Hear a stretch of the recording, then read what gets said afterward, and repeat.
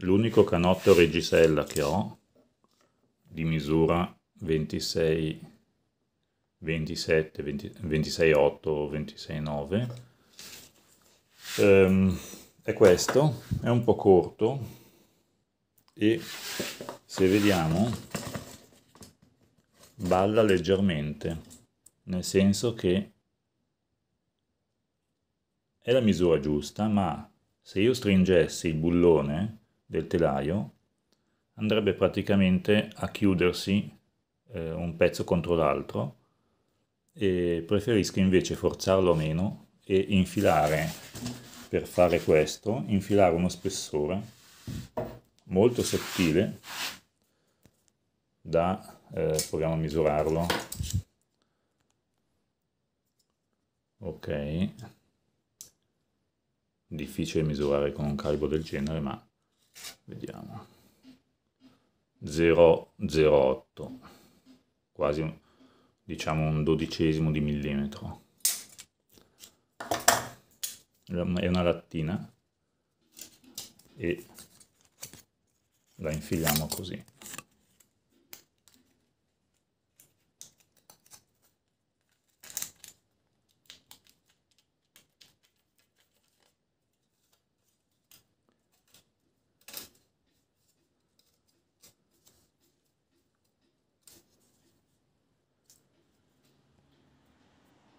Ecco qua. E adesso possiamo infilare il reggisella.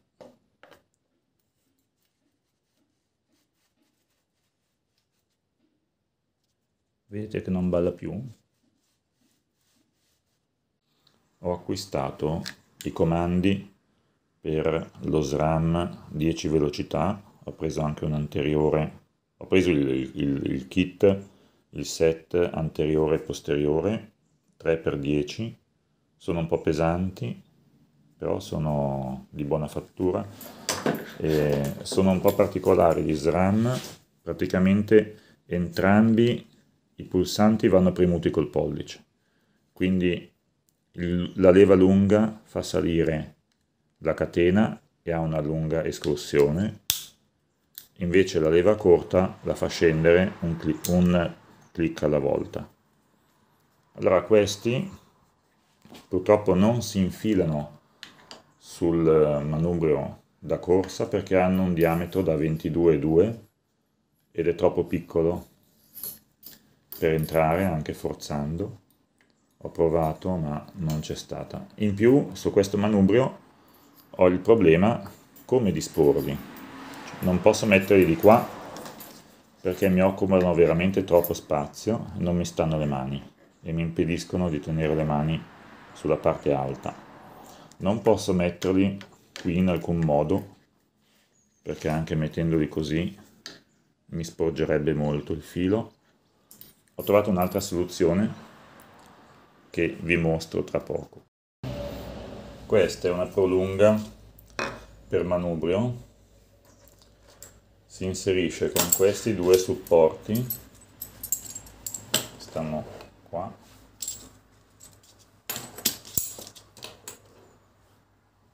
è molto leggera, in carbonio, qualità non eccelsa.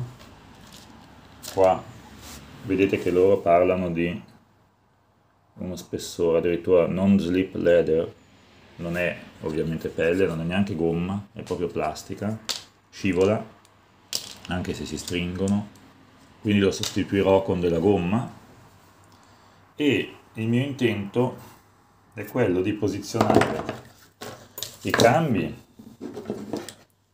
a destra e a sinistra della barra in maniera che la barra si posizioni qui. Quindi adesso provo a montare il tutto e vediamo. Ecco, se osservate ho inclinato verso il basso i supporti tenendo a filo del manubrio i comandi e permettendo, dal davanti è strano, sembrano due fanali, però ho svariati vantaggi in questo modo. Uno, che posso cambiare facendo salire e scendere il comando anche da qua. In più ho tutto il manubrio libero per la mano e anche per posizionare le mani lateralmente. In discesa non accedo al cambio, ma poco importa. Questa in realtà è un'altra possibilità di disposizione dei comandi, e in questo caso si possono azionare spingendo in giù col pollice, e non funziona invece con l'indice, non si riesce. Quindi bisognerebbe usare l'indice da qui per spingere in giù,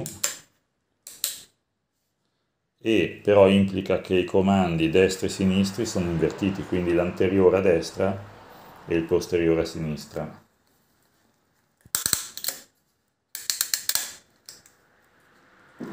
Mi soddisfa un po' meno dell'altra possibilità, quindi opterò probabilmente per la prima. Per provare i cambi e l'assetto, la bici, la comodità delle soluzioni che ho adottato, ho montato temporaneamente un movimento centrale, un perno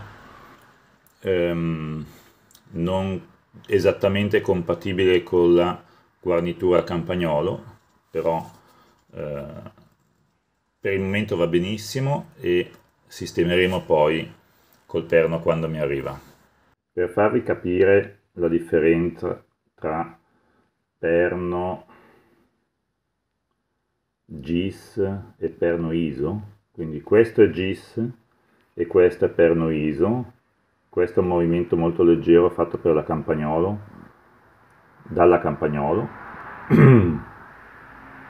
e al perno ISO, che è compatibile con le guarniture campagnolo, e se inserisco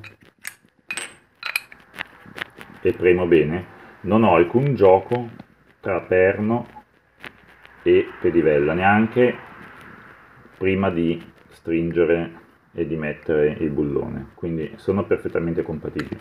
Invece, se notate, qui anche premendo bene mi rimane un leggero gioco. Questo non è buono, diciamo, e sparisce solo perché mettendo il perno e premendo molto, stringendo tanto, il gioco sparisce, ma comunque rimane una debolezza strutturale.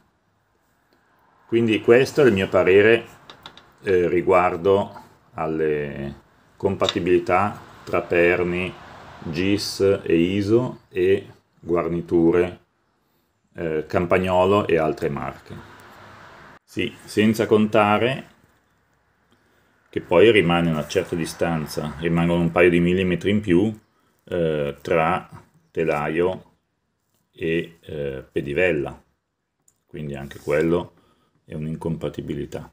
Adesso con il dovuto grasso mettiamo le pedivelle, la guarnitura destra, e avvitiamo il suo bullone a testa a brugola.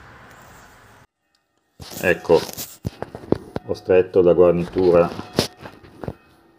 sul perno e ho trovato anche dei pedali che possono andare molto bene su cuscinetti. Ovviamente, data la cura costruttiva di questi pedali piuttosto economici comprati in internet, sono fatti molto bene, ma non sono stati capaci di stringere il tappo in alluminio abbastanza da non essere poi perso su questo, quindi non so dove sia finito, per strada sicuramente, è un peccato. Comunque il pedale destro si avvita in modo destrorso, il sinistro in senso sinistro orso, quindi in senso antiorario. Allora, in senso orario, da dietro, questo lo stringo, mettendo sempre il grasso.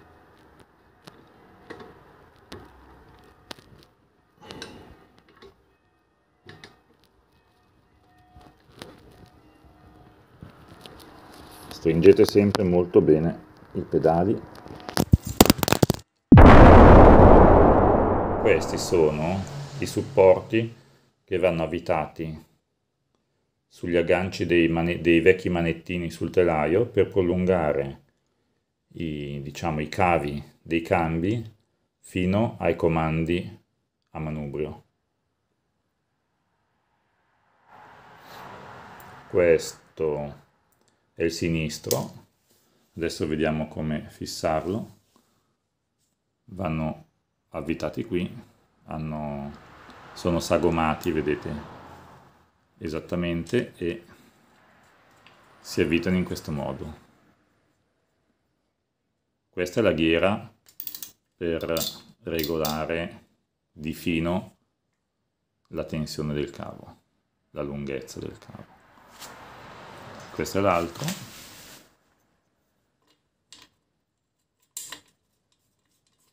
Adesso li stringo. I cavi d'acciaio dei cambi li voglio sostituire con questi rivestiti da una guaina in teflon verde.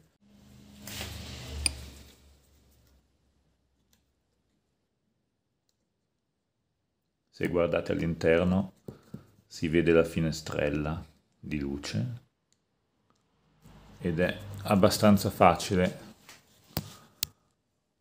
completare l'operazione.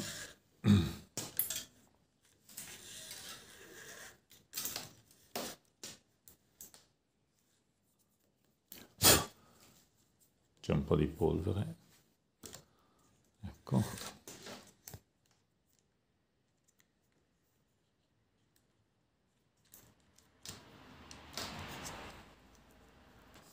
Ho tagliato 2 pezzi di guaina di lunghezza identica perché i comandi sono simmetrici e possiamo inserire dei capi guaina come per le guaine del cambio. Vediamo se riuscite a vedere che i cavetti d'acciaio sono longitudinali, quindi sono tutti paralleli e seguono la lunghezza del cavo, diversamente dai cavi, cioè dalle guaine dei cavi del freno, che sono invece elicoidali, quindi sono delle molle avvolte attorno a un tubo centrale, di solito di teflon, e hanno un minimo di elasticità che non è adatto per la precisione dei cambi. Questi sono molto più rigidi, difficili da piegare e sono più sottili di solito. Adesso li montiamo. Ecco qui, li ho fatti passare in questo modo, toccano molto il telaio, dopo tolgo la copertura. Voglio fissarli qui in maniera che tengano una certa distanza e non vadano a grattare la vernice e fanno una bella curva. Adesso fissiamo le estremità dei cavi, qui è un po' rovinata, le fissiamo al cambio e al deragliatore, che poi pulirò una volta testato.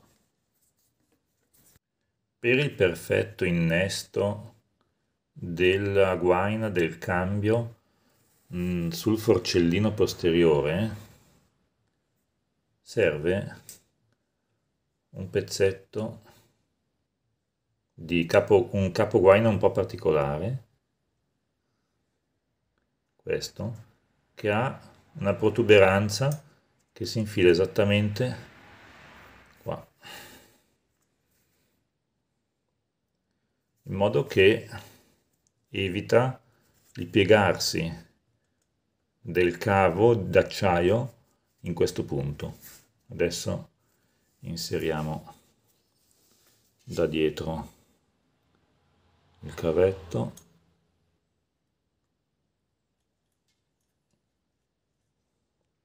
e mettiamo un pezzetto di guaina che entri esattamente qua.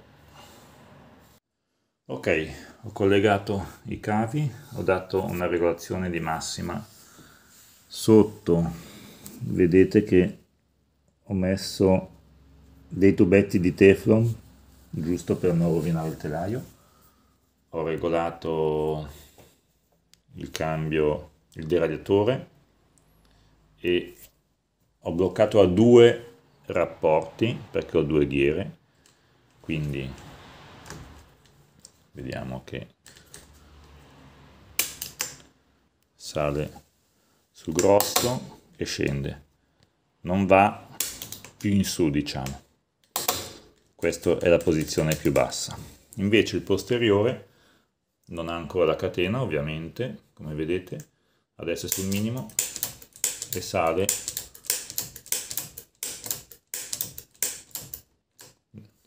9 volte, è abbastanza allineato, dopo proveremo con la catena. Comunque sono 10 velocità,